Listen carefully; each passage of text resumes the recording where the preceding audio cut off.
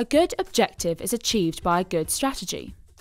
A good strategy is simple and clearly communicated. This makes it easier to identify how your tactics are working to help you achieve your goals. Pep Guardiola, the successful former manager of FC Barcelona, was once asked what his objective for the team was.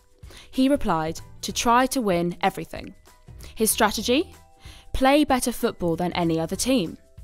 As simple as it may seem, this strategy adheres to the golden rules of a good strategy. These are: make the strategy simple. Guardiola's strategy is easy to understand.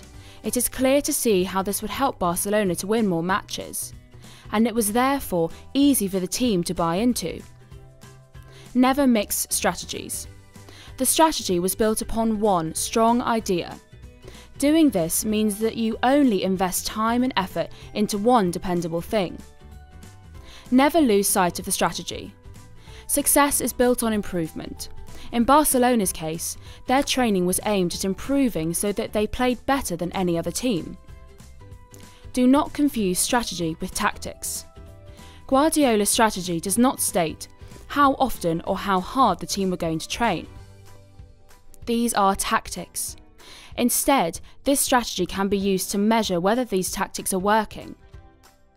A strategy needs to be consistently applied. There would be no point for FC Barcelona if they only tried to be the best team sometimes. Consistency is key when it comes to success, as it will help you to improve and grow. A company without a strategy will try anything.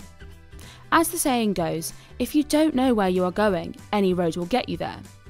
By definition, anyone with a dream or ambition, whether in football or business, should know where they're going. If you don't have a strategy, your objective is hollow. And if you do manage to get there by doing anything and everything, chances are you won't be able to do it again because you don't know what it was that was successful the first time. What rules do you think define a good strategy? Feel free to share your thoughts below.